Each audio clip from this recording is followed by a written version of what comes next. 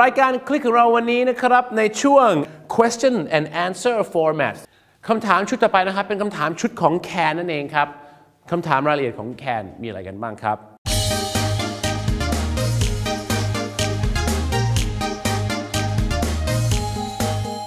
คำถามรายละเอียดของคำถามแคนอยู่มีหลักๆอยู่นะครับคือถามถึงความสามารถของเขาอย่างเช่นคุณมาได้กี่โมง What time can you come ฝรั่งถามคุณว่า What time can you come คำตอบก็ต้องเป็นอะไรครับ I can come at 6 o'clock นะครับผมฝรั่งจะถามครับว่า How many languages can you speak คุณพูดภาษาได้กี่ภาษา I can speak 3 languages I can ใช่ไหมครับแล้วถ้าไม่สามารถทำได้คืออะไรครับ I can't นะฮะชาติชามเคยเป็น I can't อันนี้เคยคุยกันมาแล้วนะสำเนียงอเมริกัน I can เหมือน can มาก I can't นะครับ speak English เป็นต้นแต่ว่าเขาถามว่า How many languages can you speak I can speak 3 languages ครับ so จะเป็นคำถาม can you หรืออาจจะเป็นคำถาม can I ก็ได้ครับอย่างเช่นเจ้าชายในหนังเรื่องซินเดอเรลล่าวิ่งออกไปครับและเจ้าชายตะโกนออกไปซินเดอเรลล่าผมจะเจอคุณได้อีกเมื่อไหร่ when คือเมื่อไหร่ได้คือ can see you again ก็คือเจอกันอีก when can I see you again ครับ when can I see you again ก็จะเป็นอะไรครับประโยคของ can I แต่บางทีพี่น้องจะไทยก็ when I can see you again ไม่ได้ครับคำถามต้องสลับทุกครั้งนะฮะ when can I see you again how can I help you มีอะไรให้ผมรับใช้วันนี้คุณขับรถเข้าไปครับถามฝรั่งว่าผมจอดรถได้ที่ไหน where can I park ผมเนี่ยนะครับโทรหาคุณได้กี่โมง What time can I call you back นี่ก็เป็นตัวอย่างครับของคำถาม can I ตอนนี้คุณจะเริ่มเห็นแล้วนะครับว่าคำถามภาษาอังกฤษมันไม่ยากครับคุณแค่มีไส้แล้วคุณก็เปลี่ยนหัวกับหางแล้วก็เริ่ม mix and match เริ่มทำตัวให้คุ้นเคยต่อไปครับคำถาม yes no กันบ้างครับ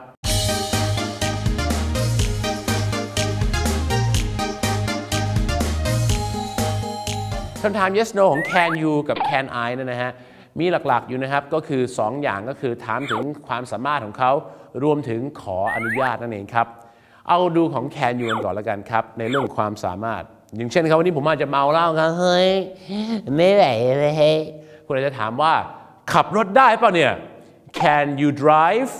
แล้วแน่นอนครับขี้เมาทุกคนที่บอกเฮ้ยได้สิวะ I can drive ถ้าไม่ไหวก็ต้องบอกแล้วครับ I can't drive นั่นเองครับ Can you swim ว่ายน้ำได้ไหม I can swim I can't swim ถามถึงความสามารถต่อไปนะครับอาจจะเป็นการขอร้องก็ได้ครับอย่างเช่นอาจจะบอกฝรั่งว่าช่วยปิดไฟหน่อย Can you turn off the lights please Can you turn off the lights please อย่าลืมครับเวลาเราขอร้องเขาก็ต้องใส่คำว่า please นะครับ Can you turn off the lights please นะฮะหรือวันนี้ครับอาจจะให้ฝรั่งเขาขยับรถของเขาออกไปจากนะครับบริเวณที่กำลังบังรถของคุณอยู่ Can you move your car please Can you move your car please หรือประโยชน์เด็ดๆนะครับที่พี่น้องชาวไทยต้องจำเลยนะฮะเวลาฝรั่งพูดเร็วก็ต้องขอเขาครับ Can you speak slowly please หรือฝรั่งบางคนอาจจะพูดเสียงเบาๆ Can you speak louder please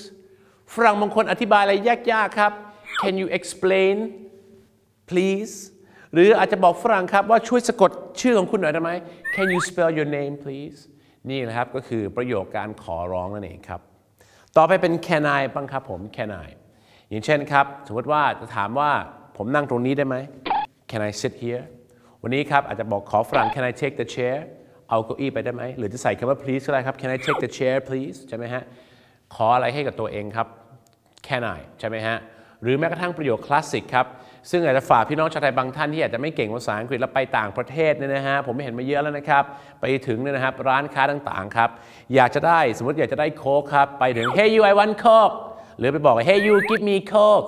อันนี้ไม่สุภาพเลยนะครับต้อง excuse me นะฮะแล้วก็ต้องพูดอะไรครับ Can I have นั่นเองฮะซึ่งเป็นมุกหนึ่งที่ตลกคาเฟ่นะฮะหรือแม้กระทั่งนะครับคุณโน้ตหรือว่าตลกคาเฟ่ทั่วไปใช้กันประจำนะฮะก็คือไปต่างประเทศทำมาหากินก็แค่ประโยคเดียวก็รอดแล้วอยากได้ขนมปังก็ Can I have some bread อยากได้ข้าวก็ Can I have some rice อยากได้น้ำ Can I have some water อยากซื้อทีวีก็ Can I have Samsung hair นะฮะดังนั้นเนี่ยนะครับก็อยากจะบอกเลยนะฮะว่าที่จริงแล้วเนี่ยนะครับ Can I เนี่ยนะฮะ Can I have เนี่ยนะฮะมี4พี่น้องครับทุกท่านตอนนี้จำให้ได้นะฮะ อันดับที่ 1ครับ can I have a ครับคุณต้องการอันเดียวฮะคุณก็ต้องนะฮะเจาะจงอันเดียวชาวไทยบางคนเนี่ยนะครับงงระหว่างอะกับซัมฮะบางครั้งเนี่ยนะครับเห็นฝรั่งถือกล่องโดนัทมาอยากได้โดนัทแค่อันเดียวนะครับแต่ไปบอกฝรั่งว่า can I have some donut ซึ่งมันจะแปลว่าอะไรขอโดนัทสัก 2-3 อันได้เปล่าโอ้โหนี่ไม่เกรงใจนะครับฝรั่งซื้อมา 5-6 อันเอง can I have a donut แล้วอย่าลืมใส่ please ด้วยนะครับ can I have a donut please วันนี้ครับขอนะฮะโค้กแก้วหนึ่ง can I have a glass of coke please อย่าลืมครับ can I ต้องมี please ทุกครั้งบางครั้งครับกินโดนัทไปแล้วมันอร่อยครับผมอยากได้อีก1 อันก็ต้องเป็น can I have another can I have another donut please can I have another glass of coke please ไปละ2นะฮะอันดับที่3ครับถ้ามันเป็นจำนวนเยอะๆหรือเป็นน้ำที่นับไม่ได้ก็ต้องใช้ some นั่นเองฮะอย่างเช่นอะไรครับ can I have some noodles please can I have some ice please can I have some water please ถ้าอยากได้เพิ่มครับก็เป็นอะไร Can I have some more noodles please Can I have some more rice please Can I have some more ice please เพราะถ้าคุณไปบอกฝรั่งนะครับว่าขอข้าวเพิ่มหน่อยแต่ไปบอกเขาว่า Can I have another rice ผมขอข้าวอีกเม็ดหนึ่งอะฮะคนนะครับไม่ใช่นกกระจอกดังนั้นเนี่ยนะครับ Can I have a Can I have another Can I have some Can I have some more ซึ่งคำถามชุดต่อไปเลยนะครับมันเป็นพี่น้องกับ Can I have นะฮะก็คือให้เขาบ้างครับก็คือ would you like นั่นเองครับ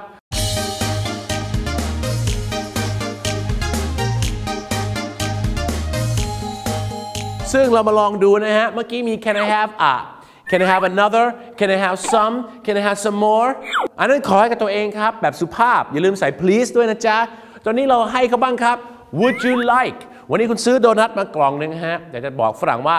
เอาโดนัทสักอันหนึ่งไหมชาวไทยบางท่านครับ you want donutโอ้อันนี้ไม่สุภาพนะครับ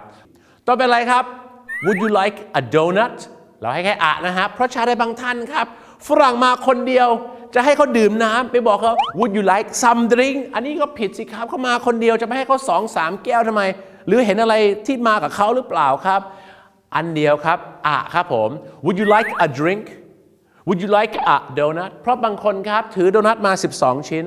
กะจะให้ฝรั่งแค่ชิ้นเดียวแต่ดันไปลั่นวาจาว่า would you like some donut ฝรั่งได้ยิน some เข้าไปในหัวโอ้ some ซัดไปเลยครับ3 อันดังนั้นครับต้องเป็น would you like a donut would you like a drink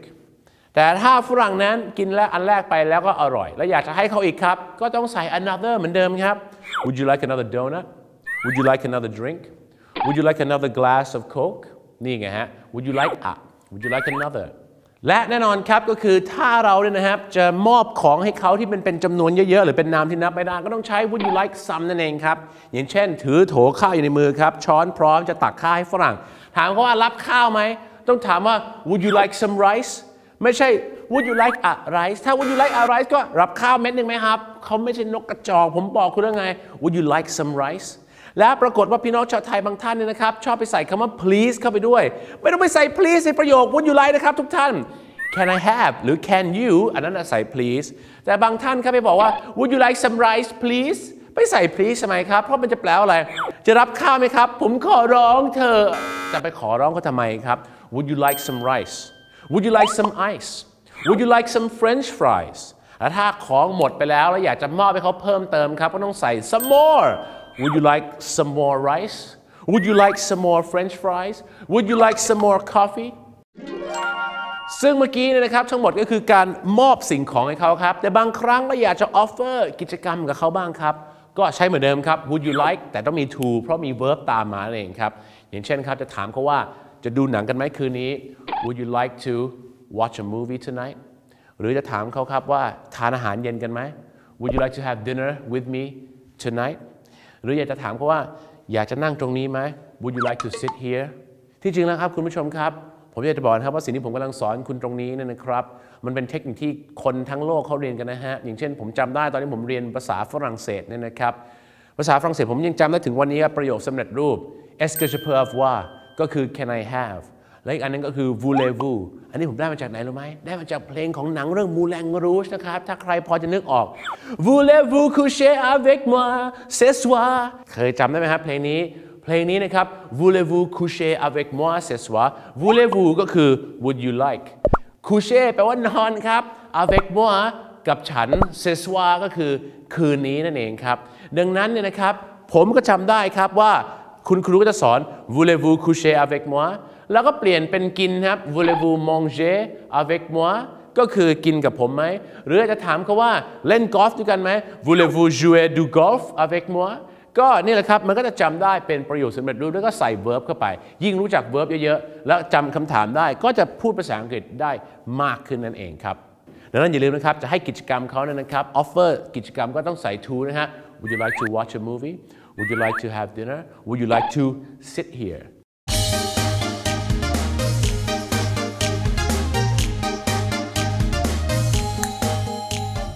หลายคนถามว่าแล้ว would you like กับ do you want เนี่ยมันจำเป็นไหมที่จริงแล้วมันก็จำเป็นนะฮะเพราะว่าอย่างเช่นคำว่า can I have กับ could I have could I have มันก็จะสุภาพกว่า can I have แต่ถ้าพูดตรงๆแล้วมันก็อาจจะไม่ได้มีความแตกต่างมากถึงขนาดนั้นครับ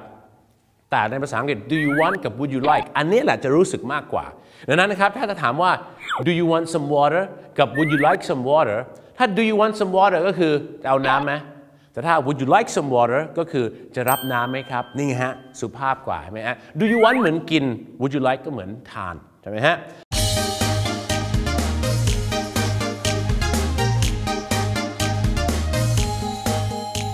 ท้ายครับของ would you like นี่นะครับก็จะต้องเป็นคำถามที่มีหัวนั่นเองครับใช่ไหมฮะอย่างเช่นสุภาพไงฮะดังนั้นถ้าจะถามฝรั่งว่าอยากจะดูหนังเรื่องอะไร what movie would you like to see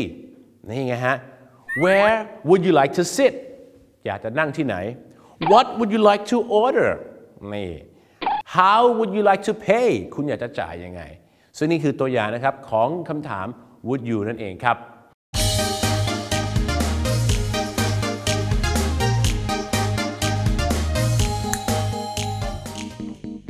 อีกหนึ่งเรื่องนะครับที่ผมอยากจะเคลียร์นะครับก็คือคำถามที่มีคำว่า you กับคำว่า like นั่นเองครับเพราะที่จริงแล้วนะครับถ้าไส้เปลี่ยนความหมายเปลี่ยนได้นะฮะเรามาลองดูดีกว่าครับว่า3อันนี้นะครับที่เปลี่ยนไส้แล้วความหมายเปลี่ยนเนี่ยมันจะมีอะไรกันบ้างอันที่1ครับก็คือ what do you like what do you like ก็คือคุณชอบอะไร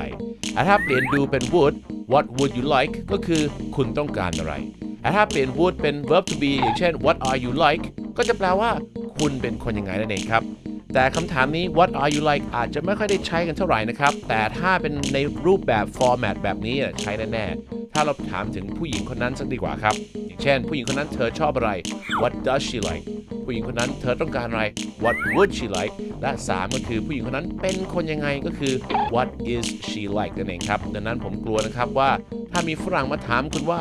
what is your father like พ่อของคุณเป็นคนยังไงแต่คุณไปเข้าใจว่าฝรั่งถามว่าพ่อของคุณชอบอะไรปรากฏว่าพ่อของคุณชอบหมาชอบแมวไปบอกฝรั่งว่า my father is like a dog and a cat ฝรั่งถามว่าพ่อเป็นคนยังไงพ่อผมเหมือนหมากับเหมือนแมว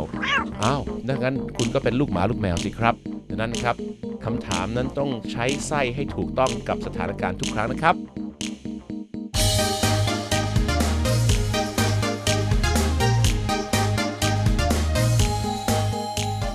ต่อไปเป็นคำถาม should นั่นเองครับซึ่งคำถาม should ที่แปลว่าควรนี่นะครับก็จะเป็นคำถามที่เรานั้นจะใช้ในการปรึกษากันมากกว่าซึ่งมันจะมีอยู่หลักๆ2อันคือ should I กับ should we โอเคนะฮะ should I กับ should we ซึ่งคำถาม should นะฮะซึ่งแปลว่าควรนะครับจะไม่ค่อยมีคำว่า you เท่าไหร่ครับส่วนมากจะเป็นคำถามที่ปรึกษาหารือกับคนอื่นเนี่ยนะครับอย่างเช่นคำถามแรกของเราวันนี้ครับฉันจะทำยังไงดีWhat should I do ครับถึงแม้ว่าภาษาไทยจะคือยังไงใช่ไหมครับแต่บางครั้งเราอย่าไปแปลตรงตัวนะครับฝรั่งเขาจะพูดว่า What should I do What should I do จะทำยังไงดีหรืออันต่อไปครับสาวๆหลายท่านวันนี้ครับมีปัญหานี้ไหมครับเมื่อเช้าเปิดตู้เสื้อผ้ามาเฟรงหันซ้ายแล้วก็หันขวาเนี่ยนะครับปรากฏว่าเสื้อผ้าห้อยอยู่ประมาณ78ชุดครับแต่ถามตัวเองว่าเฮ้ยฉันจะใส่อะไรดี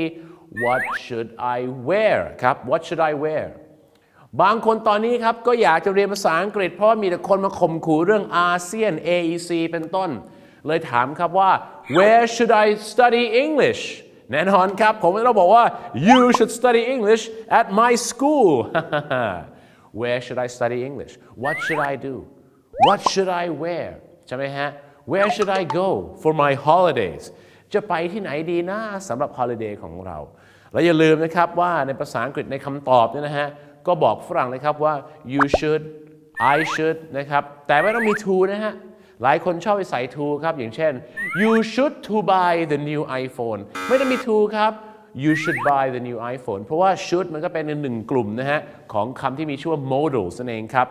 modals ก็จะเป็นพวกคำที่ไม่ต้องใส่ to ไม่ต้องใส่อะไรเลยนะครับ you should go you can go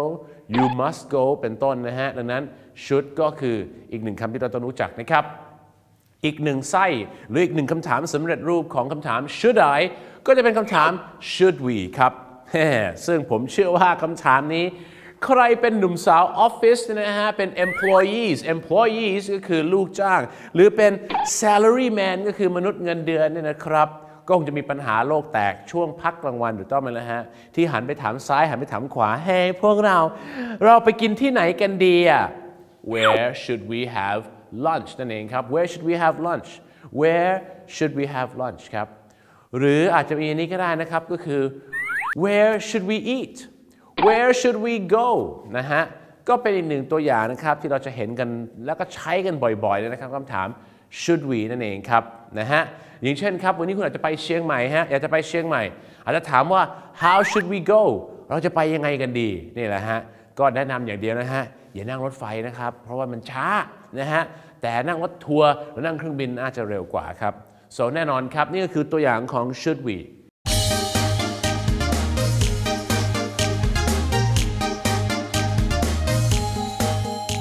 ลำดับต่อไปครับแน่นอนครับคำถามทุกฟอร์แมตทุกสไตล์ต้องมีคำถาม yes no ที่เริ่มจากไส้เลยใช่ไหมครับอันแรกเลยครับก็คือ should I ครับ should I อย่างเช่นเลยนะครับวันนี้ครับคุณเนี่ยนะครับอยากจะลดน้ำหนักครับอยากจะลดน้ำหนักอะไรเกินนะครับแต่คุณนั้นอยากจะกินช็อกโกแลตครับคุณก็ต้องมีปรึกษาตัวเองว่าฉันจะกินดีไหมเนี่ย should I eat it or not should I eat it or not should I eat it or not should I สุดท้ายก็กินอยู่ดีครับหรือบางท่านนะครับหยิบดอกกุหลาบมาแล้วก็บอกเขาครับว่าฉันควรจะบอกเขาไหมว่าฉันรักเขา should I tell him should I